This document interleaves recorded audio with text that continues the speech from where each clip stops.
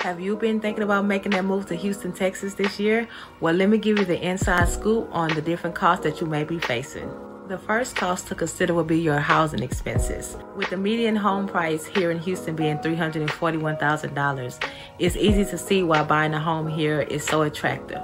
The second cost to consider would be your utilities. You would typically spend about $185 a month on average for utilities here in Houston. The third cost to consider would be your food costs. Statistics found that the average Houston household spends about 9.3% of its total budget on food, compared to the nationwide average of 12.2%. Not only is Houston an affordable city to eat in, it's also a delicious one. The last cost to consider would be transportation.